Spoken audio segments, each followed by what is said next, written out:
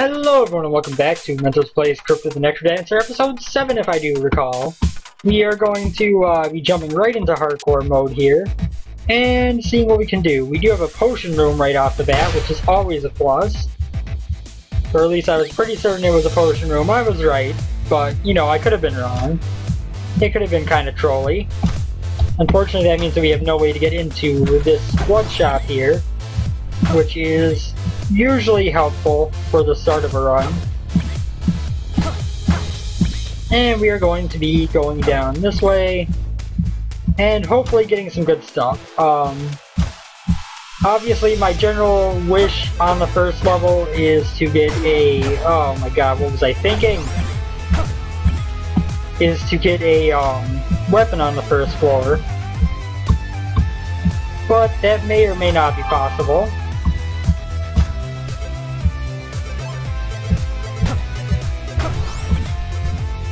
Unprofessional, checking my phone while I'm recording, but that was a relatively easy room to take care of. I didn't need to pay that much attention to it. If there were an apple in here, I would very much love it forever. There is not. There is a magic bright torch though, which is helpful in its own right. A monocle could be nice too, but right now we will roll with the torch and enjoy our greater visibility as we continue to search our way for the exit, which must be through here pretty much. Not directly through here, but it is going to be in the area.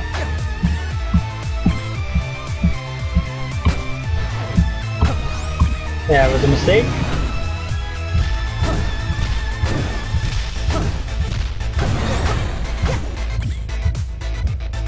I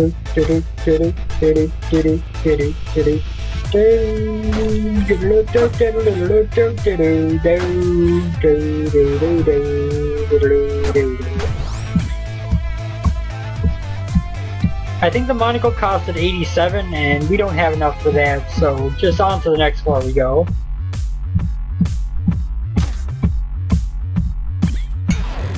That was rather silly.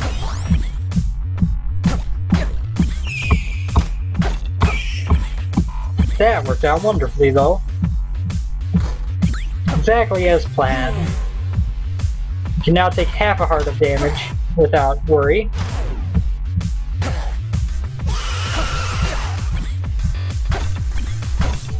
This isn't going to help us too much against Fat Boss here, but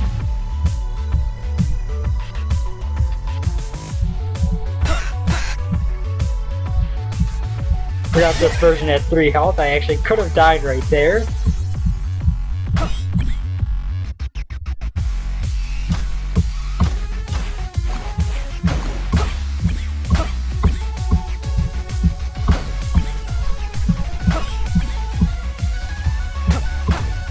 Okay, we got this under control right now.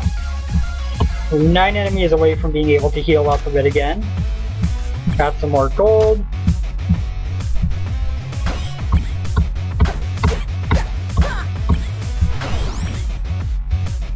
Of course, hard mode, so to speak, of this game is a character that you unlock for beating hardcore mode with Cadence here, which is Aria, where if you miss a single beat or miss a or take a single hit of damage, you die.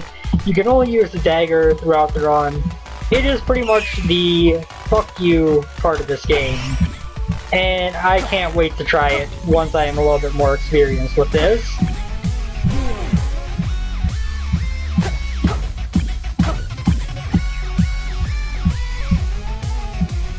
We've still got no bombs, so we still can't go to that blood shop, or potential blood shop.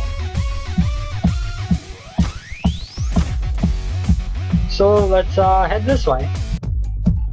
Run is going pretty decently so well. I took that one hit of stupid damage early on. And since then things have been going pretty well. Oh my god. Until that right there. Damn it, Red Bat. Red Bats move every turn, and bats in general are the only enemy without a predictable pattern. They are going to move in a random direction each time.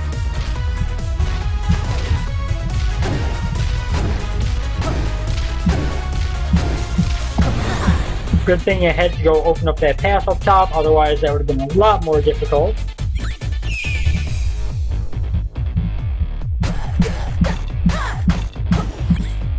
Oh god, I was screwed. I was cornered. I was cornered! It was a tarp! It was a dirty tarp! Dirty tarps are much worse than clean tarps. At least clean tarps you can see coming.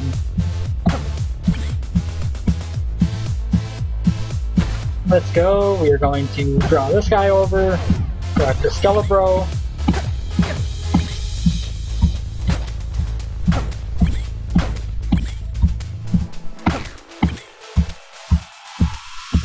Getting used to being able to use digs and just kind of...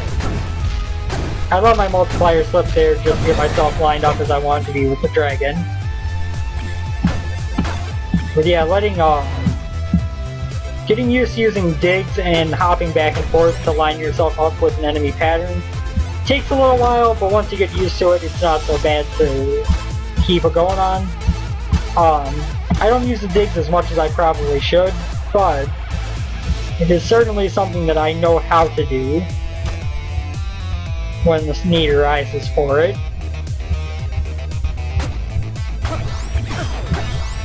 Of course, Bat moved right into me. Get an apple, however, which is a plus. And I still haven't seen the shop. Where could that be at this point?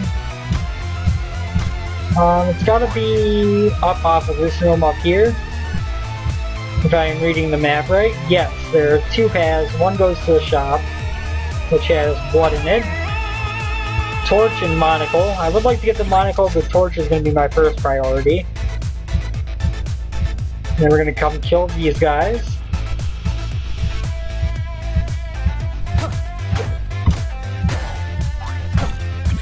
There was an example of using the digging to make an enemy make a move when I was waiting for it. We can't afford the monocle.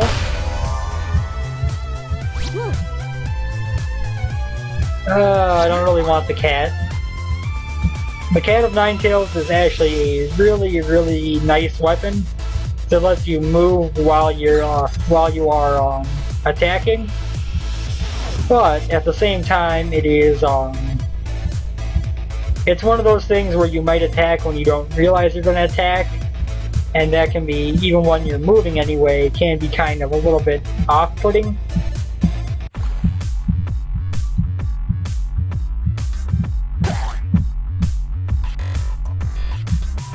Come on, Black Skelly.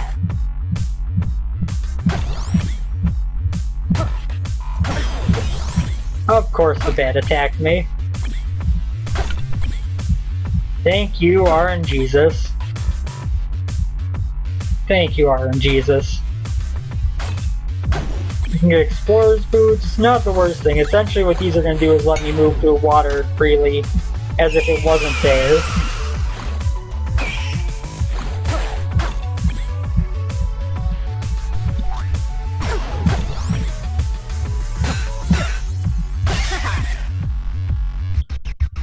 And again, I forgot that the bat could potentially have moved and killed me because it was a 3 health bat, not a 2 health bat.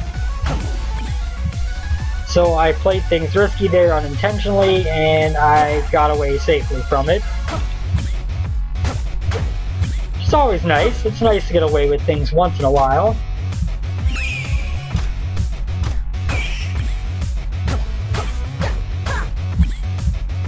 Thank you guys for all lining up there and, you know, just getting slaughtered in order. It's appreciated.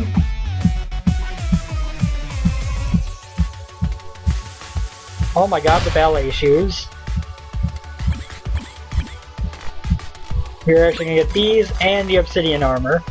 Ballet shoes mean that no matter how many beats I miss, no matter how many times I dig stuff that I'm not able to dig, I will never lose my combo except from getting hit.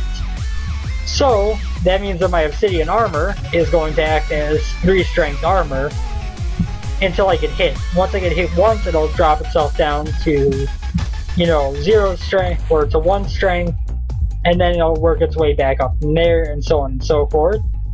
But when I am at my full combo here,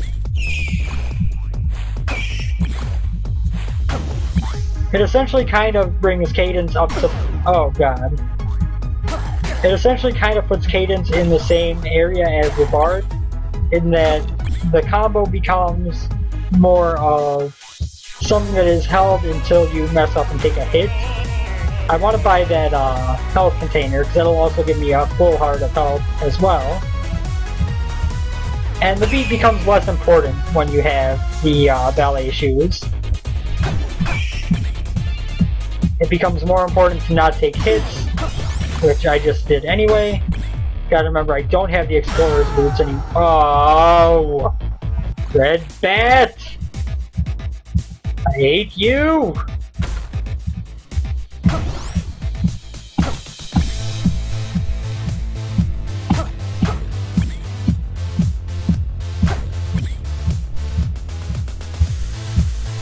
Ballet shoes are very rare and a very nice item to get. So at 50 coins we can transmogrify our weapons or whatever else we want to change depending on how the floor goes. Assuming that we have time to get back here once we have that much money. It shouldn't be too much of an issue. The first song is decently long. What you got, shopkeeper? An apple that I can buy for 25, but other than that, oh my god. Why did I do that?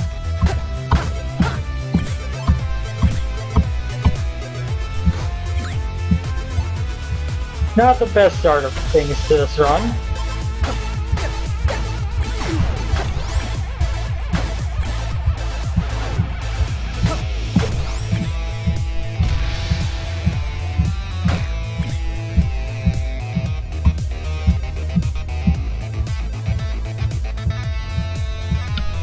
I'm gonna go rob the shop.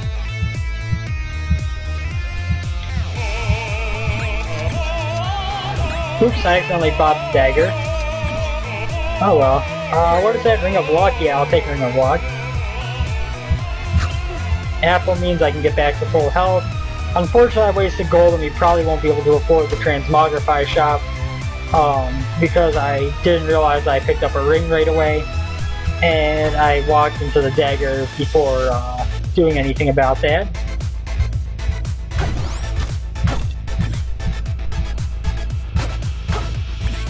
But on the bright side, at least it was a golden dagger, which is going to build us up money a little bit quicker.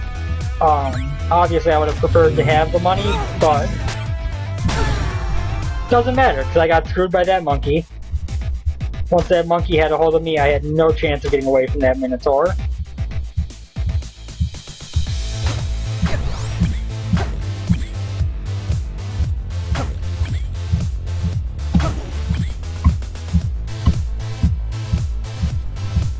See what our shop has in stock today. Pickaxe I would like, the torch I might as well just grab now.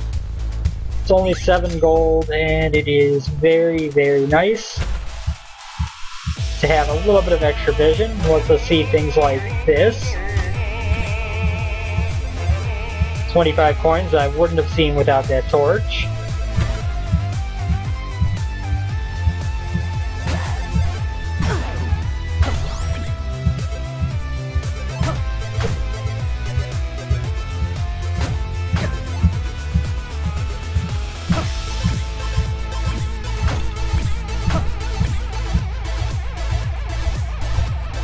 Let's see what we can find. There is a hidden chest over here. War drum. That's a thing. Essentially, the war drum, as we play it, is going to increase our damage.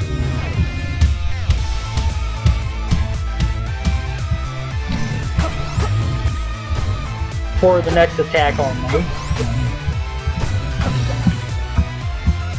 So essentially, for standing in place and keeping the beat, you get a little bit of a damage boost, which isn't a bad thing. Certainly not as helpful on this character as you would think, but since you can stand still and just lose your combo, and the damage multiplier, you have to take several beats to get built up to a huge amount.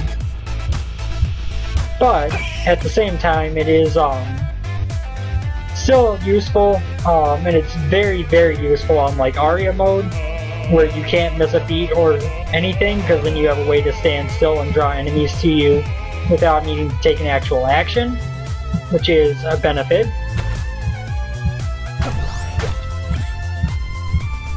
I don't think I ever ran across any bombable shots on this run.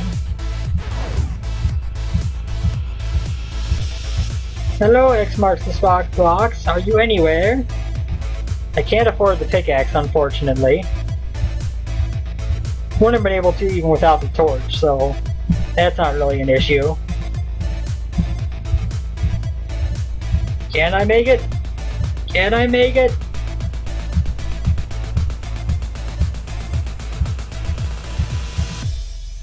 I just barely made it, and I walked in on the last beat. I decided to mess around a little bit with the timing there, and it turned out putting me in on the last beat as the song ended, which is pretty awesome because I did not actually know that I was going to do that. Ring of Luck, very nice. That means that better weapons are going to be spawning.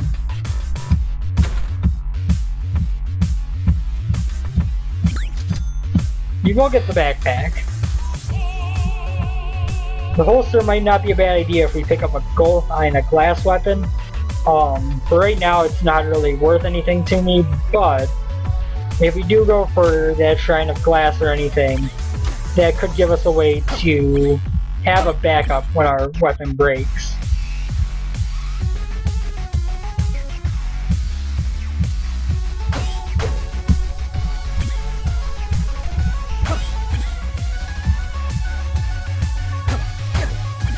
There we go.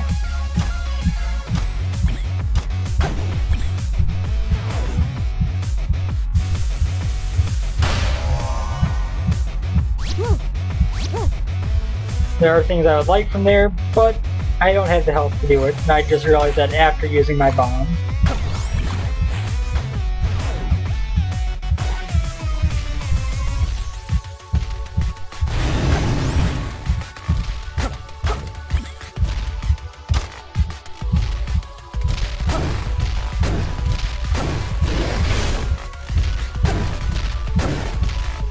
Dragon is dead.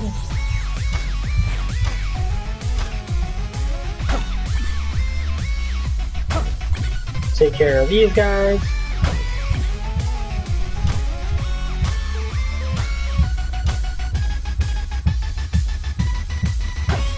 I mean, at this point, with no way to get another better weapon, I am tempted to go with that Shrine of Glass, because that's at least going to be some kind of an improvement for us.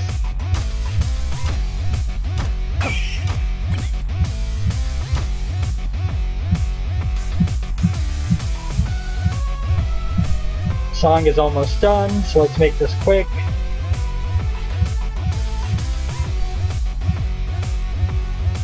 Again, if we're going glass, getting the holster is not a bad idea, because it means that we will be able to make things happen when we lose our weapon instead of just having to work our way back to the shard.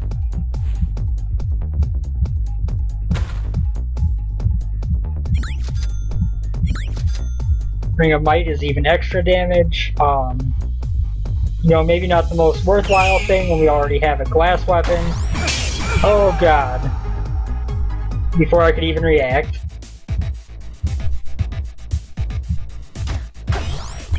I will eventually start doing the daily challenge on video. But that is going to rely on once I feel I'm good enough to where I can concentrate on the music and the gameplay and the commentary at once. For now, I kind of stick to doing those off camera because I can focus a little bit better. But those will definitely be a thing that will start appearing in the videos as I get a little bit better at hardcore mode here. stop doing things like that, you know? And that. Doing score runs in this game is actually really,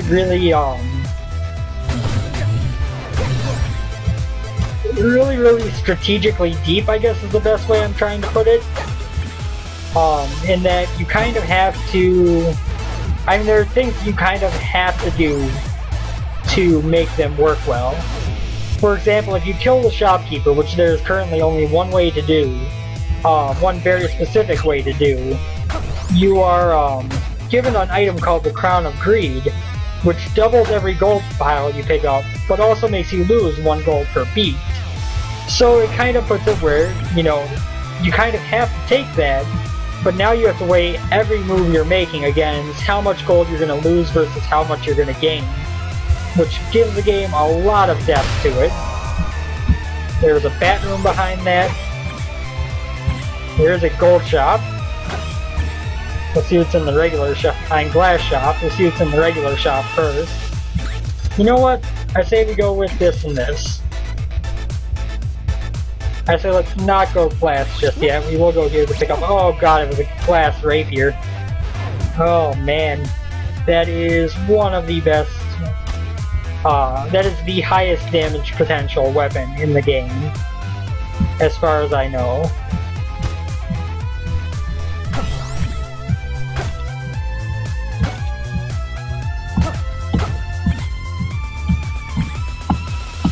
So, unfortunately I don't get, you know, the highest damage weapon in the game that can one-shot pretty much anything.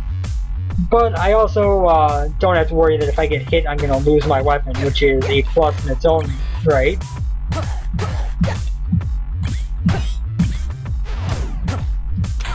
Oh god, what have I done?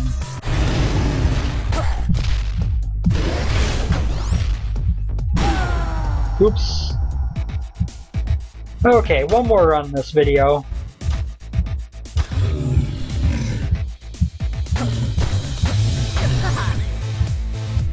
Not a bad start. That Minotaur showed me a little bit of the way. War Drum, again, not the most useful item for, you know, standard runs. But it does have its use. I am starting to lose the beat a lot more often now, which tells me that I've probably recorded a bit too much. I've probably been recording for a bit too long straight at the moment.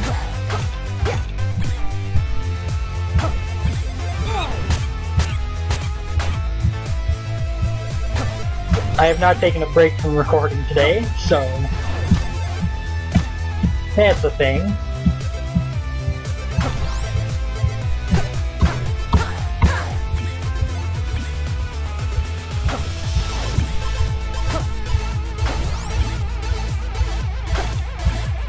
So if I saw right, we did have a glass shop there, which is not the worst thing. In fact, we can get a holster here, which makes it more reasonable. I feel like I've missed a lot of this floor in the top right there. So that's where we're gonna head.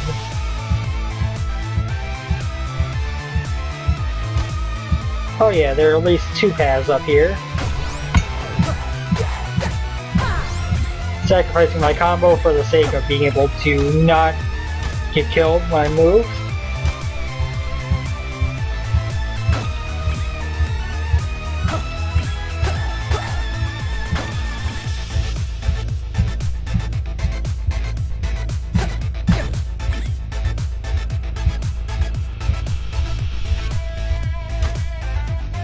Okay, better. Now, where was that shop I blew my way into? There it is. Let's pick up this gold pile here first. Can't afford the weapon, and that's really all I would want out of there. So, technically speaking, the glass shovel is the safest glass item to pick up, because the shovel, when it breaks, turns into a glass shard that can dig for 1 strength, the same as the regular shovel. So if all you have is a regular shovel, picking up the glass shovel, you know, you're going to get at worst the same digging power. And unlike the weapons, being unable to dig for a turn or being unable to dig in one situation is unlikely to kill you. It's possible, but it's not nearly as likely as being unable to attack because you got hit. Well, that's convenient.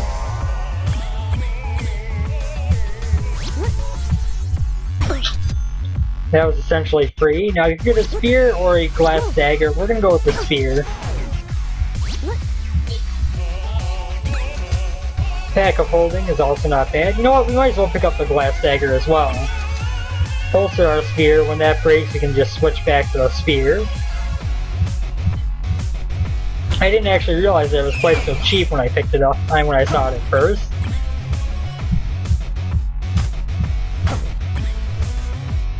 That was one case where digging would put me on proper timing, where I was off timing to begin with.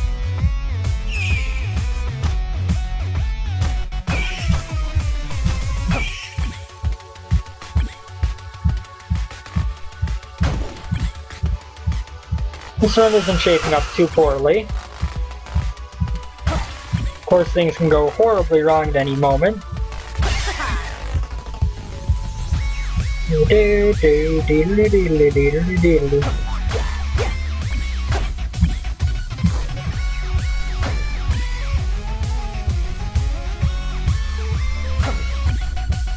I'd rather have the spear than the broadsword, and I'm keeping the glass dagger until I take damage and lose it, so that broadsword is just gonna stay there.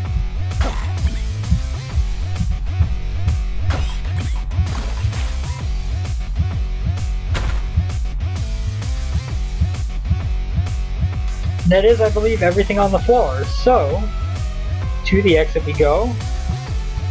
We're gonna make it to Zone 1, Level 3. Jump down trapdoor instead of going down the stairs. Lost my multiplier, but not a big deal. We don't have anything obsidian, so...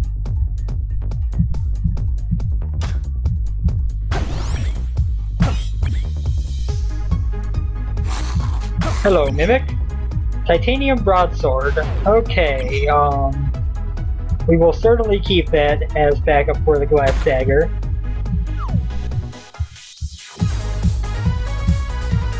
Of course, it's very possible that if we lose our glass dagger, then we have died anyway.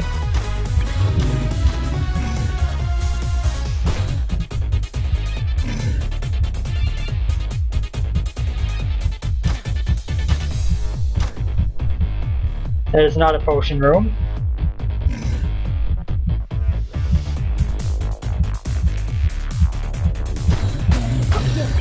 There we go. Minotaur.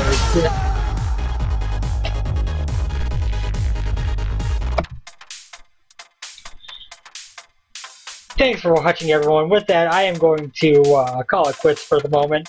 Thank you guys for watching. Hope you've enjoyed the episode. Hope you continue to enjoy the series. We'll be back tomorrow with something new, or something, new video in general. But thank you guys, have a good one, and I will see you next time. Take care, everyone, and I'll see you later.